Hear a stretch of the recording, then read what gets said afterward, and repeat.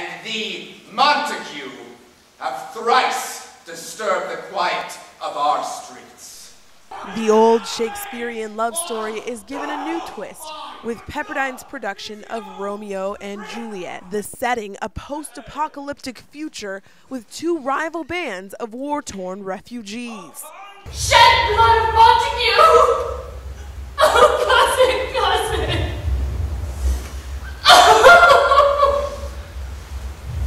Under the direction of Pepperdine's Jason Chanos, the student cast stays true to the Shakespearean dialogue, but trades in tights and swords for leather and handguns. The scenery might be changed, but the love story remains the same when Romeo and Juliet premieres tonight at 7:30 p.m. in Smothers Theatre, with performances through April 9th. For the online graphic, this is Courtney Bryant. My sin is purged.